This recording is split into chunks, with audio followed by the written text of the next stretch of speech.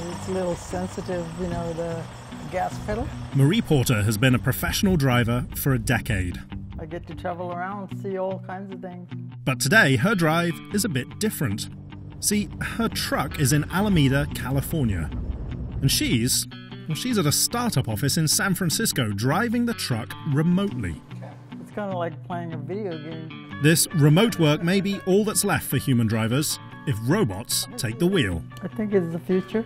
But what kind of future will it be? As this technology unfolds, it's going to be extraordinarily disruptive. Self-driving vehicles may make traveling down the highway safer and more efficient, but they may also upset one of the most common jobs in America.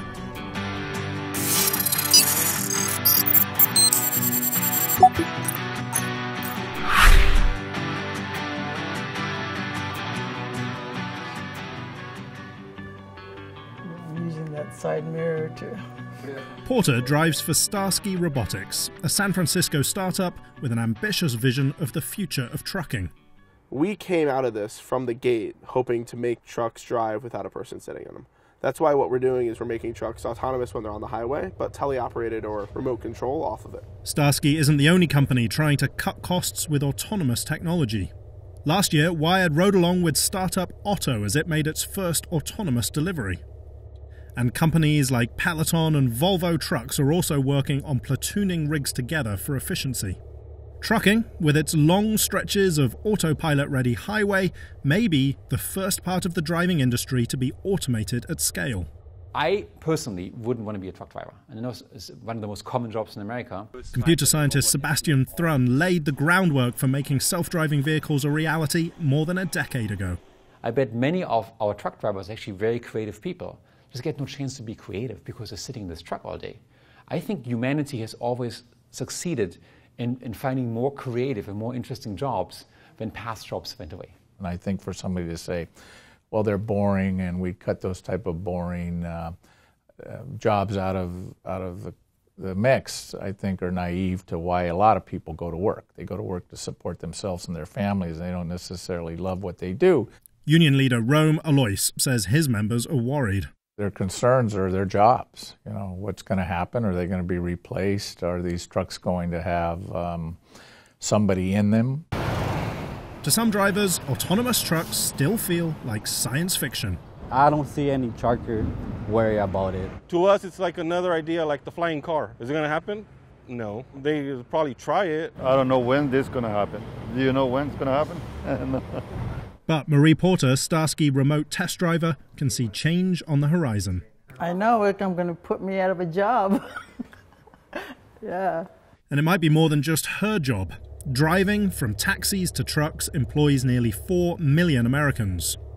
Proponents say autonomous vehicles could make getting around more efficient, less expensive, and safer. It's potentially going to save hundreds of thousands, millions of lives. But the other side of that is that it's going to put millions upon millions of jobs at risk. Truck driving is actually the most common occupation in nearly 30 U.S. states. And it's, of course, one of the few remaining blue-collar occupations that is really reliable and pays that good, solid middle-class income. Truckers earn a median $41,000 a year. Many make more. But there's a shortage of roughly 50,000 truck drivers in the US, and that's likely to grow. And that's because trucking isn't easy. Just ask Ali Knight. It's a hard life. You actually have to maintain a large vehicle over the road for 3 to 4 weeks, even a couple of months at a time. It's definitely a lifestyle. It's not just a job. Good morning, Internet! Good morning, Internet. Knight has parlayed her driving time into a side hustle as a YouTube vlogger. She's cautiously optimistic about the self-driving future. I may actually get more filming done, which would be great.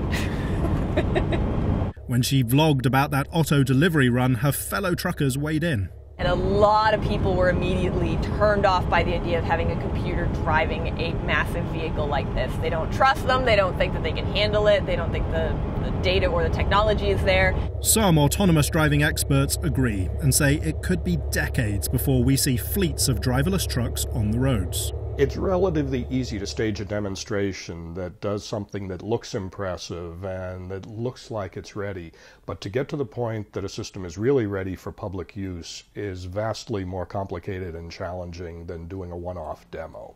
Steve SHLADOVER has been working on self-driving vehicle technology for more than 4 decades. The critical aspect of that is making the system safe. What do you have to do to ensure that that system is going to behave properly under every condition it's going to experience? This is something that drivers do all the time, but getting a software system to be as responsive to unexpected circumstances is still a huge technical challenge. Knight says just the weather that she sees on a drive is enough to give her pause about computers taking the wheel, at least right now. Ice, snow, heavy rain, tornadoes. There's so much stuff out here to deal with on a daily basis. On the day we rode with Knight, she had to crawl under her rig and hammer on her brakes to get them to work. That's just one of the scenarios she thinks will keep drivers like her in the cab, even if they aren't actually doing most of the driving. Banging on frozen brakes with a hammer to loosen them up so that your tires start rolling. Checking the oil level and replacing the fluids, checking your coolant. But at Starsky, the plan is to take the human out of the truck entirely. Highway driving will be computer-controlled, and drivers like Porter would remotely pilot the first and last difficult miles. What we're hoping to do is to make driving go from a job where you're spending weeks in isolation to an office job where you go in, you have your friends who you talk about the game with around the water cooler. Then you sit down, you work a couple hours, and maybe you go take a bathroom break, you go work a couple more hours. Whether Starsky's plan is the future remains to be seen, but everyone can agree there's a shift coming to trucking.